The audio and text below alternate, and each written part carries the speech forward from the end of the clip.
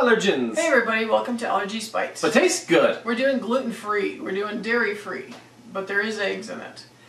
And this bread passed the family test, so there you go.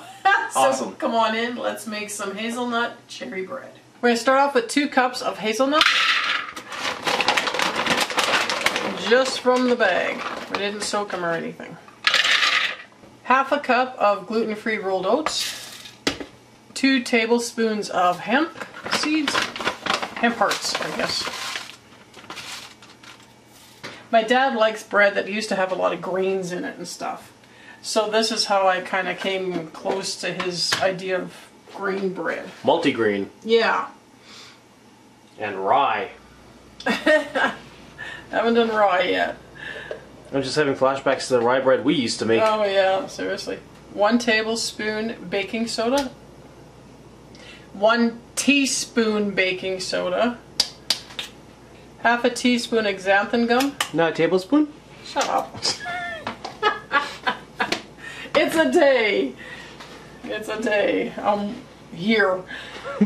Me too. Half a teaspoon Redmond sea salt. And then we're gonna mix it up to make our flour.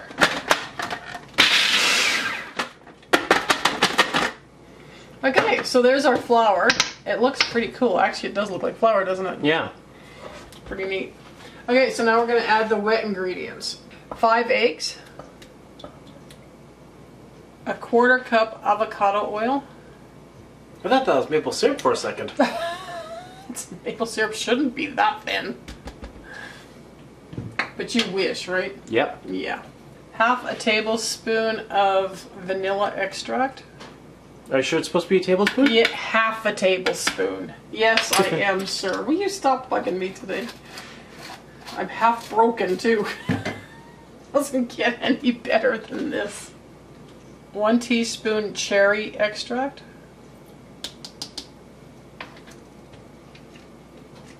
This is imitation cherry extract, but it works. And now we're going to mix it up just till it's all wet.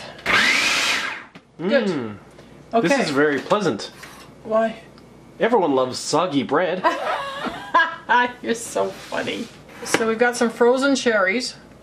What we're going to do is we're just going to chop them up so that we don't have to overbeat the bread. So we're just going to cut up about 1/3 of a cup of frozen cherries.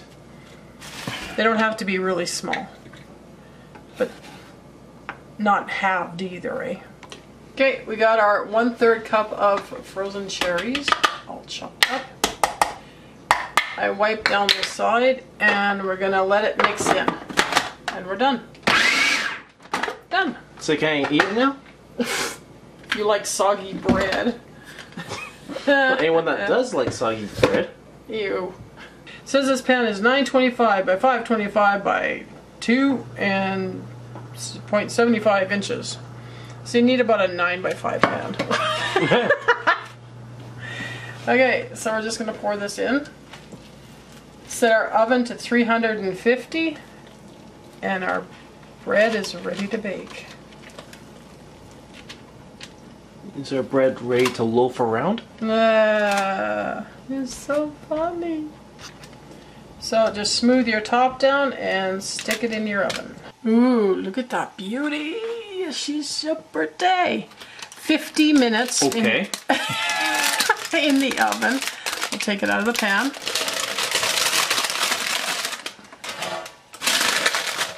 And slide it off the paper and then we'll leave it to cool. And when it's cold, we'll give it a cut. We'll see you then. Okay, so our bread's been sitting. It's cool. It's not as cold as I'd like. Like I like slicing it the next day, but because of the video, we're gonna slice it now. It is cool though. So we're just gonna cut off a few pieces and show you what it looks like on the inside. Yeah, it looks like a multigrain. It does, doesn't it? And because he doesn't eat wheat anymore, it works really well. And he likes it. So, hope you liked the video and enjoy the bread. And we'll see you next week. Bye!